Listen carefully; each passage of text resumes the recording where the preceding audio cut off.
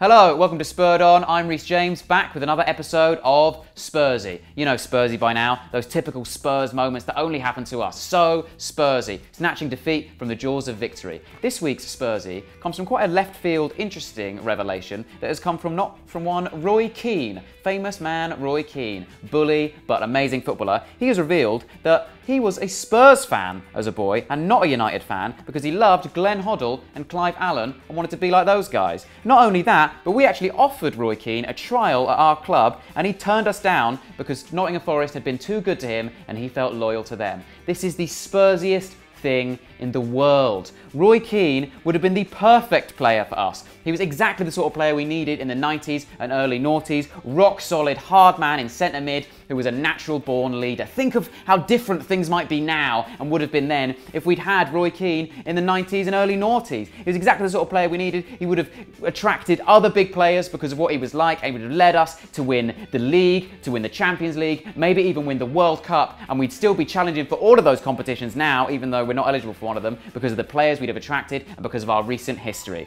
It's just so Spursy and it's so typical that Forest were too good to him and he felt too loyal. Annoyingly, loyalty was another trait we could have benefited from in that position. This is almost as bad as the time we found out that Bergkamp supported Spurs. Dennis Bergkamp from the scum, but amazing player, scored that incredible turning goal against Newcastle, one of the best goals of all time. Dennis Bergkamp was a big Spurs fan and apparently was offered, he also loved Glenn Hoddle by the way, so maybe Glenn's the solution, but he was also offered to Alan Sugar, but Alan Sugar said no to him and bought Chris Armstrong instead. Sometimes you got to be grateful for Daniel Levy. If we still had Alan Sugar, or sorry, Lord Sugar, then not only would we have a team full of players like Chris Armstrong, where we could have had Bergkamp, but the whole of Spurs would be running on Amstrad computers, which I'm pretty sure don't even exist, mate. So you're fired, actually. No, you are.